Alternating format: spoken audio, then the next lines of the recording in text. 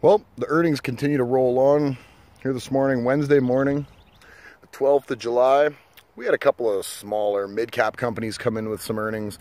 The biggest company would definitely be Alimentation Couche-Tard, based out of Canada here. It's a retail convenience store company. I'm sure you've got them somewhere you live, whether it's Couche-Tard or Max or Circle K or any one of their other subsidiaries. But you know, gas.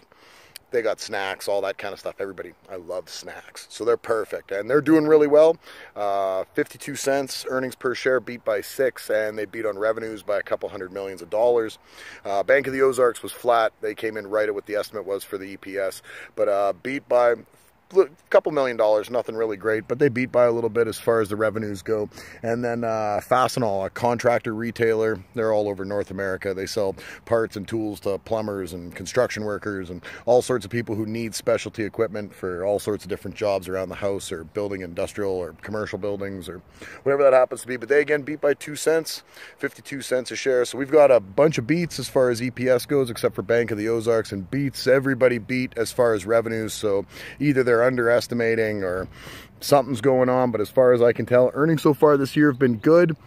Is there anywhere to go but up? I hope not.